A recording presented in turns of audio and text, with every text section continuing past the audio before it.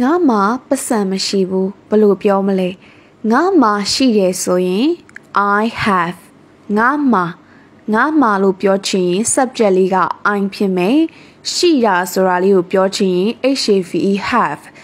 I have ငါမှာရှိတယ်ဟုတ်ပြီငါမှာပတ်စံရှိတယ်ဆိုရင်ဘယ်လိုပြောမလဲ I have money ပတ်စံက money เนาะဆိုတော့ I have money ဟုတ်ပြီမရှိဘူးဆိုတော့အငြင်းသဘောလေးရအောင်ရှေ့က no I have no money I have no money ငါမှာပတ်စံမရှိဘူးရှိတယ်ဆိုရင် I have money မရှိဘူးဆိုရင် I have no money တကယ်လို့ကိုယ်မှာစာအုပ်တစ်အုပ်ရှိရဆိုရင် I have a book တကယ်လို့စာအုပ်တစ်အုပ်မှမရှိဘူးဆိုရင် I have no books I have a book I have no books ဒီလိုပဲပြောမယ်နော်ကိုယ်မှာတစ်ခုခုပိုင်ဆိုင်တာကိုပြောမယ်ဆိုရင် I have မပိုင်ဆိုင်မှုဆိုရင်အဲ့ဒီပစ္စည်းရဲ့ရှေ့မှာ no လေးထည့်ပေးလိုက်မယ်နောက်တနည်းကကြတော့ပစ္စည်းရဲ့ရှေ့မှာ no မထည့်ခြင်းဘူးဆိုရင် have ရဲ့ရှေ့မှာ don't ထည့်ပေးမယ် I don't have money ဒီလိုမျိုးပေါ့အဲ့ခါကျရင်နောက်က money ရဲ့ရှေ့မှာ no ထည့်ဖို့မလိုတော့ဘူး I don't have money ဒီလိုပြောရင်ပြောမပြောရင် I have no money ဒီလိုပြောလို့ရတယ် I don't have a book ဒါမှမဟုတ်ရင် I have no book သူကအခုအလုပ်ရှုပ်နေတာဖြစ်လိမ့်မယ်သူအခုအလုပ်ရှုပ်နေတာပေါ့နော်ဆိုတော့သူဆိုရင်ဘယ်လိုပြောမလဲ subject လေးကသူဆိုရင် he သူမဆိုရင် she เนาะအခုကသူဆိုတော့ he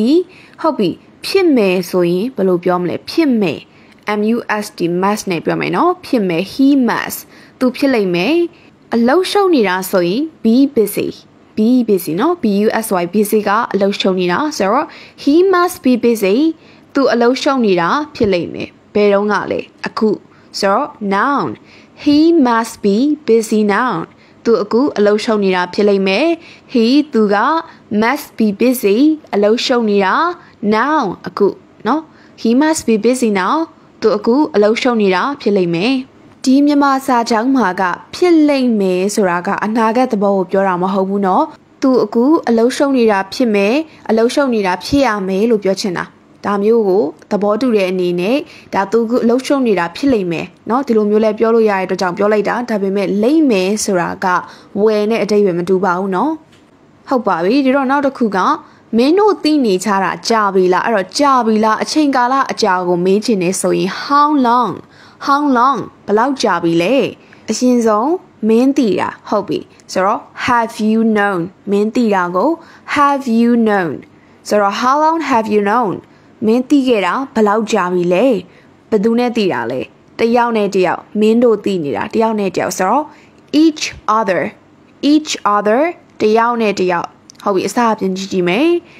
how long ဘယ်လောက်ကြာ have you known မင်းသိခဲ့လဲเนาะ each other အချင်းချင်းတယောက်နဲ့တယောက်အဲ့တော့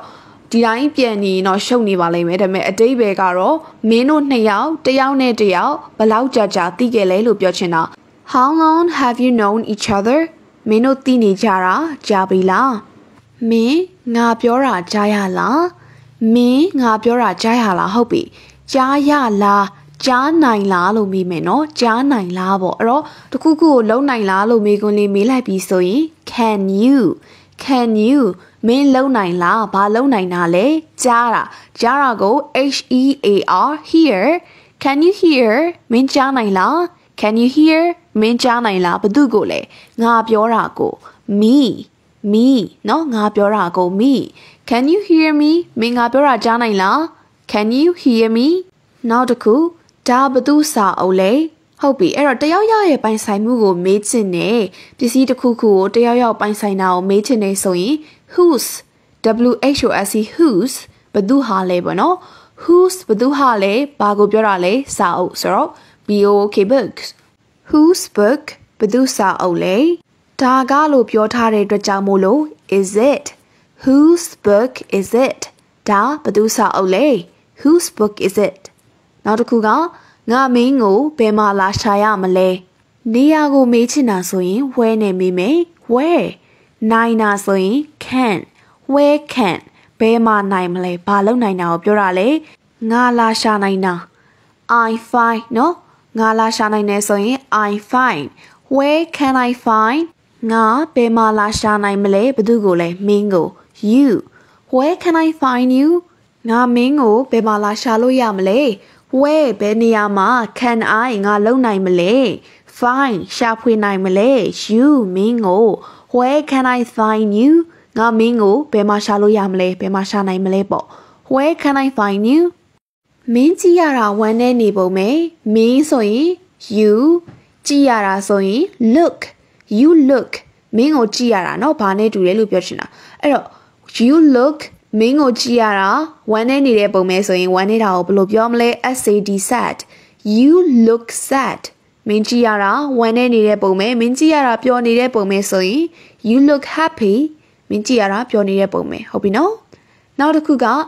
အဲ့လိုမပြောရဘူးလေဟုတ်ပြီအဲ့တော့အရင်ဆုံးအပြုသဘောနဲ့ပဲပြောတယ်ဆိုရင်ဘယ်လိုပြောမလဲ say เนาะပြောရဆိုရင် say မပြောရဘူးဆိုရင်ရှေ့မှာအရင်သဘောလေး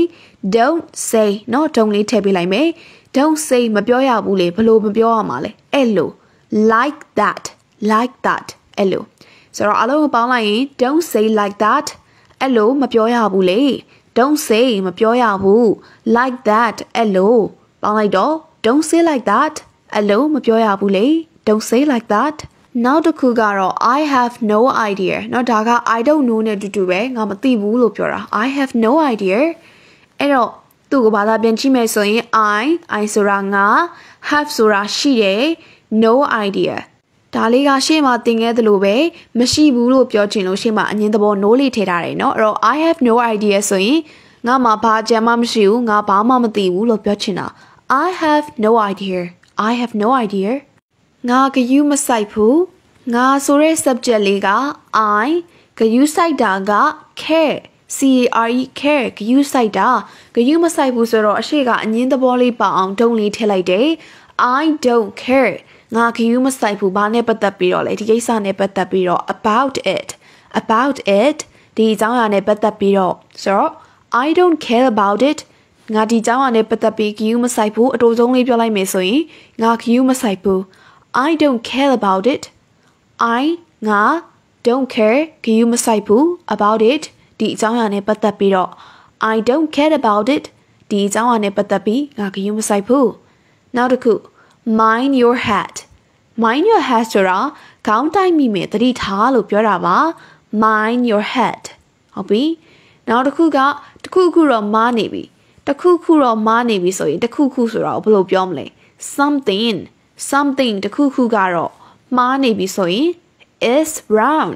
something is wrong တစ်ခုခုတော့မှားနေပြီ something is wrong